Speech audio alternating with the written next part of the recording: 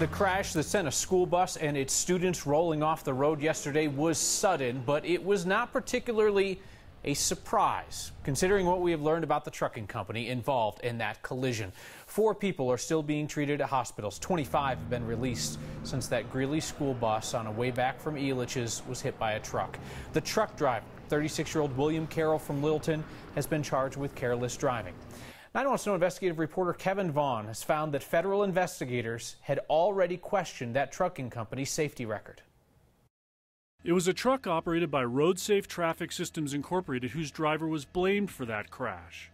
But long before that truck drifted across the center line, sending the bus into a skid and rollover, the company's safety record was already being questioned. Federal Motor Carrier Safety Administration documents show the company has a conditional safety rating. That's like being on probation. Why? The past 2 years, the company's trucks were pulled out of service at rates higher than the national average. And the company's drivers, they were also pulled out of service at rates higher than the national average, raising concerns for one Colorado expert heavily involved in this issue. It clearly shows that there is a higher safety risk right now. And former Colorado State Patrol Chief Scott Hernandez now works to make sure commercial vehicle safety inspections are uniform across the country. The regulations are there specifically to make carriers safe, to prevent what happened yesterday. What happened yesterday should not have occurred. So in terms of what happens for this company going forward? The feds are going to investigate, and they're going to look at the factors that played into this wreck, and then they're going to compare that to what led to this conditional safety rating. And the big trouble could be if there are things they've been told to do or not do that were factors in this accident. They could lose their Department of Transportation license potentially, which would put them out of business. Wow. We're a long way from knowing if that's going to happen, but it's possible. All right, Kevin Bond, thank you very much. The Longmont Housing Authority's new leader only has to avoid unconstitutional searches of her tenants, and she will have outperformed her predecessor. Jillian Baldwin is coming in from the Gary, Indiana Housing Authority. She replaces Michael Reese, who was asked to resign after he mocked reporters' coverage of the warrantless searches conducted by his housing authority and Longmont police. Republican State Representative Tim Leonard is comparing Women's March participants to Nazi militiamen who tortured Jews and guarded concentration camps. The Republican from Evergreen posted on Facebook a few days ago saying, quote, "The insanity and incoherency of the Women's March radicals has to be pitied." He went on to say, quote, "They are in the political arena just to cause chaos, like Hitler's brown shirts." The brown shirts, if you're not familiar, were a militia that supported Adolf Hitler, terrorizing opponents of the Third Reich.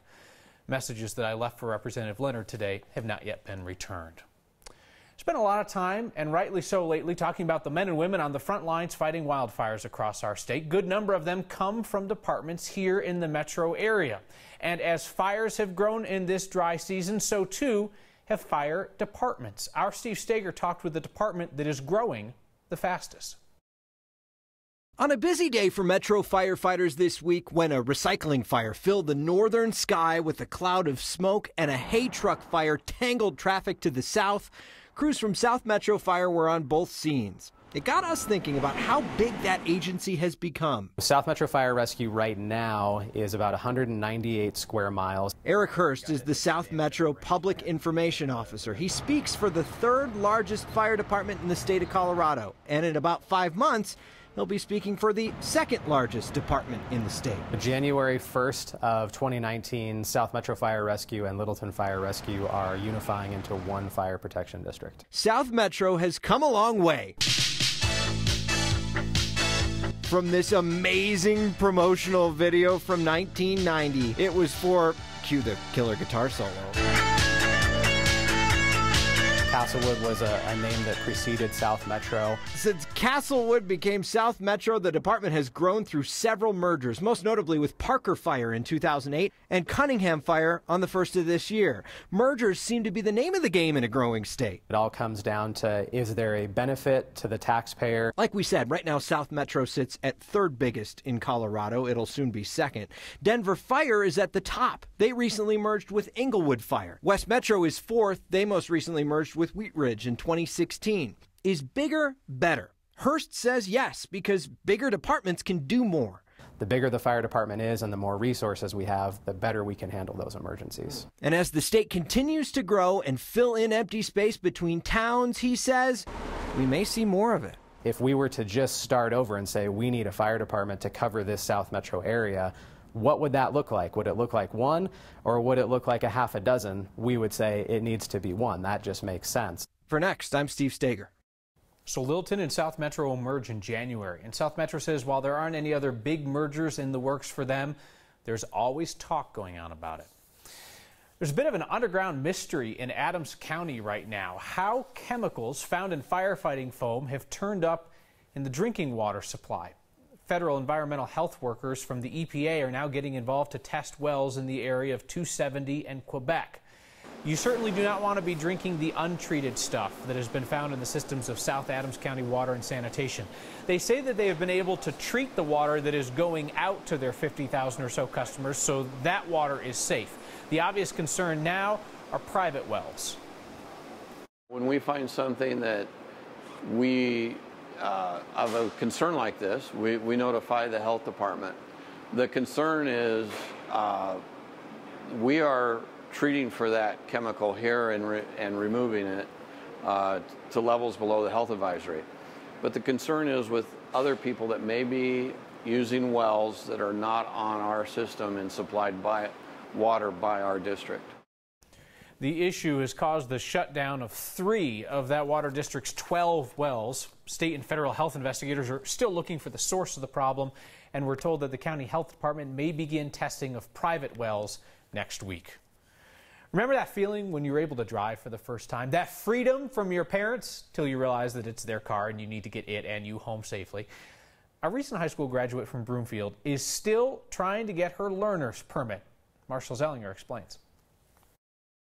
Might be a good time to do this, I guess. Alicia Heater has an extensive card collection. Yu-Gi-Oh! And Pokemon. I actually want to sell some of my cards. Where she wants to sell her cards requires the use of a car. First place I want to go is one of the card shops around here. I really like the one down in Aurora, the Coins, Cards, and Comics. The problem is my daughter has been trying to get a learner's permit, and the DMV won't let her. Alicia was born in China. Her birth certificate says so, just like it says certificate for foreign-born child. We've used this birth certificate for school. She's used it to get a job. We used it to get a social security card. She's worked.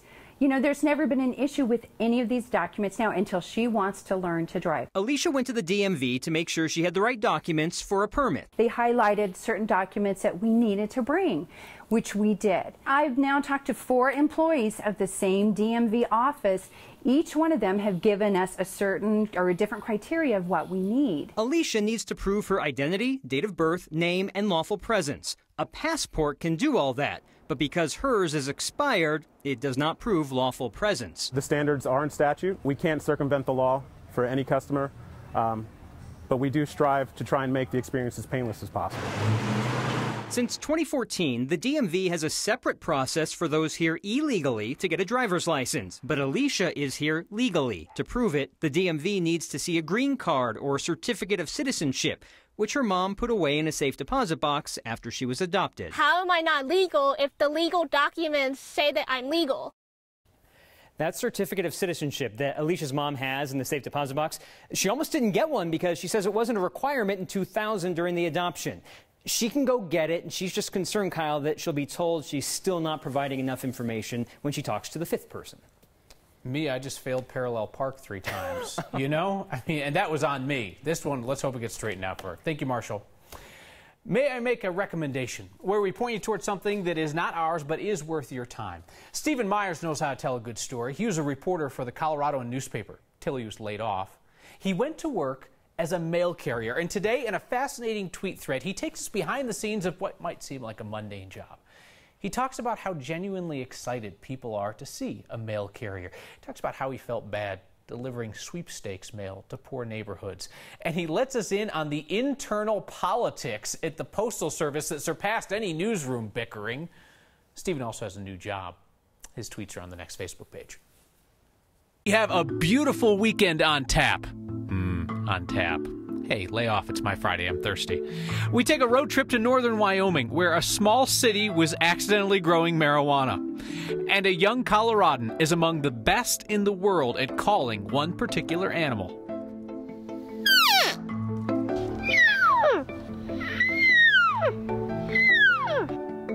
Think you know? That's next.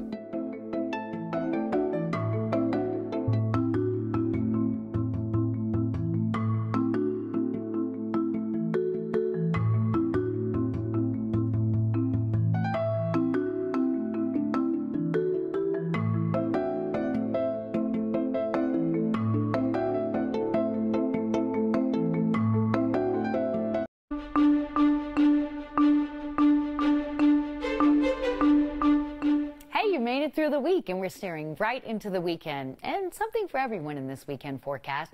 Yes, tomorrow we're back to hot, dry weather with temperatures in the 90s, so tomorrow's going to feel like the summer day, and then Sunday, cooler weather with a chance for showers. Today's high right about where we should be for this time of year. It actually felt cooler all day as temperatures held in the 80s until about the last hour or so. Thundershowers coming off the foothills are not holding together. Threat for heavy rain continuing in southwestern Colorado with a flash flood watch out for 16 burn scar, San Miguel County in and around Durango. A lot of heavy rain and threats for mudslides that may impact travel there. See some strong storms firing along this frontal boundary, but as high pressure kind of migrates westward, it cuts off the flow of moisture for Denver. There'll be scattered showers in the high country, and keep an eye out for lightning if you're hiking or camping. A little bit of fog on the plains early tomorrow morning, but basically a sunny, dry Saturday, and then some changes on Sunday. Dry tonight, maybe a rumble of thunder in the foothill areas this evening with lows in the 60s. Back to 90 to 95 degrees with lots of sunshine Saturday. Cooler Sunday and Monday, good chance of rain from storms, and that trend continues into Tuesday before we crank up the heat again. Back to the mid-90s for Wednesday, Thursday, and Friday. And earlier, there were raindrops on this camera lens, but what a beautiful day for a drive in the high country, Kyle. Thank you, Kathy. The most Colorado thing we saw today is a small-town parks department in Wyoming that was accidentally growing marijuana. You got to get real high in Wyoming to find this place, Powell. It is near Cody. It's about 30 minutes south of the Wyoming-Montana border. Powell's Parks Department maintains the planters that line the main part of town. They water them, they prune them, and they notice something popping up amidst those flowers. A weed of sorts. The Parks Department called the police, and so did Next Producer today. How did they figure out that it was marijuana growing? Seen enough T-shirts, I guess. Did you guys think it was funny? I'm hesitant to say that. Police Chief Roy Eckhart is hesitant because he said he didn't want to encourage any more of this tomfoolery in his town. He sounds like a man who's hot on the trail of some suspects, Powell, Wyoming's fugitive ganja growers. It would be pure speculation on this point, but the time that would pass for them to be able to grow to that, 6-8 inches tall, if they started from a seed, which is my estimation, if somebody walked by and stuck one in the middle of each planter, that'd be about the time frame that our college students would have been leaving. Is that profiling? Probably. Is he right? Probably. But Powell, Wyoming is now on high alert for clandestine cannabis in Parks Department planters. In fact, the chief tells us he personally checked all the planters in front of the police department. All clear. No pot in those pots. We're about to meet a 6-year-old with many talents, but only one that's ranked her among the world's best. People think I'm amazing just by doing it with only my voice. You haven't just crossed a line, you've crossed a lane. A new West standoff today in Denver. And your good news includes a child send-off for a very good dog. Next.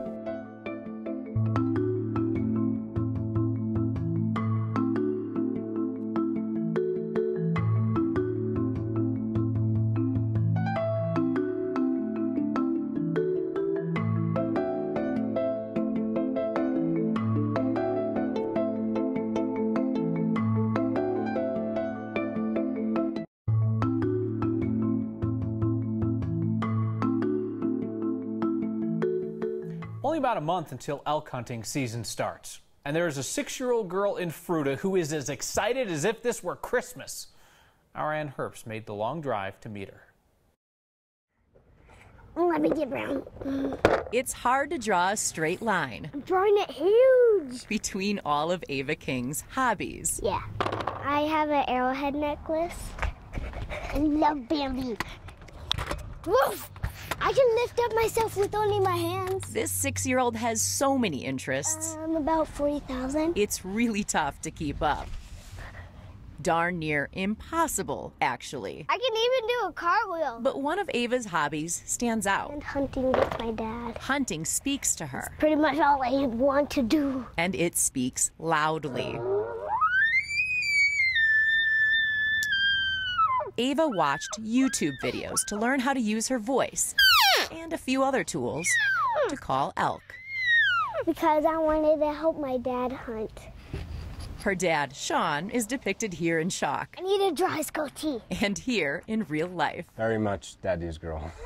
People say a little kid can go a long ways. All the way to Salt Lake City to compete in the World Elk Calling Championships. This is my plaque from my elk calling competition. I got 4th place in the world. She said that was funner than Knott's Berry Farm. It's pretty cool to me. The ever-conscientious Ava, there's a bug on you, is prepping to help her dad call an elk this hunting season.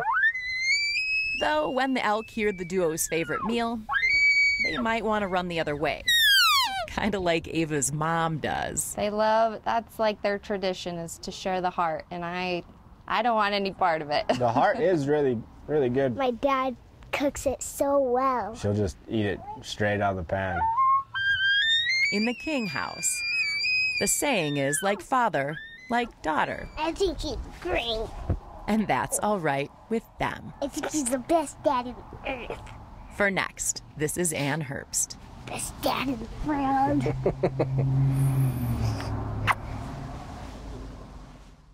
Ah, don't you love that? Ava got her 4th place finish in the 10 and under division. She'd only been practicing this for a couple of months. She says she's going to practice more, and she will be ready to go in January when that competition comes to Denver. Sometimes, somebody just needs to be told, listen, you've crossed a line. And a line was definitely crossed to result in this standoff in downtown Denver today. John Rickey found a car and a face-off with a light rail train. I am fairly confident the light rail train has the right of way here. This is on California between 16th and 17th.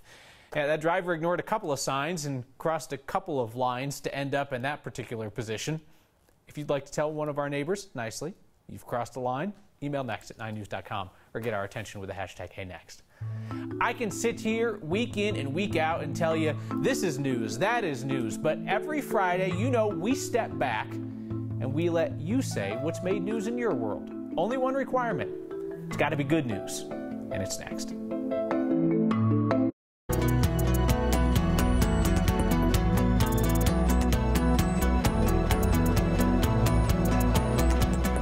It is Friday, so we're ending the week with your good news. Often we will hit the streets to collect that. Today, went straight to those of you who follow us on the Next Facebook page.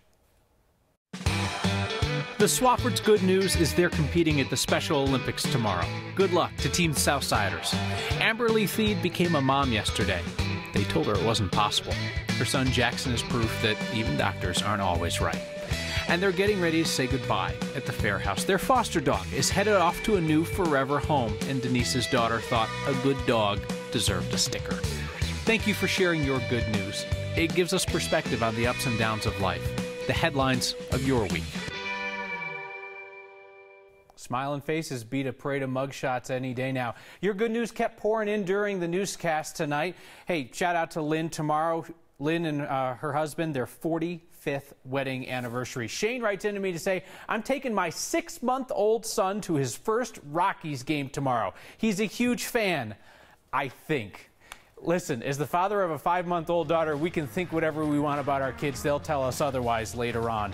And Allison writes in 5 years cancer-free after being diagnosed with terminal brain cancer. That's not good news. That is the best news.